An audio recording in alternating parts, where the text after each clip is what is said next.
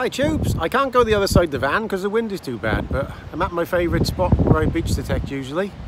And look what I've got here. I've got a Renault camper van. This is mine now, it used to be my missus. And it's got a little bit, it's all set up inside and everything. Really reliable and not too big. Like I said, I can't go the other side because of the wind. So this is what we're going to use to go on our travels when we go to different beaches. So we come to Bourth Beach today because take the dogs there for Karen's had a week off, so a few hours off, and we haven't really started lambing yet. So now I've got this, I can do some more beach detecting in different places.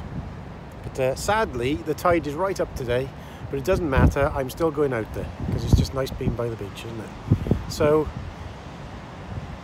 look on. If I find anything I'll show you, but look for this vehicle in the next couple of months because I can be travelling to different beaches now, because my old Betsy's a bit too old to be doing that these days when I want to be travelling fast. So this one is good.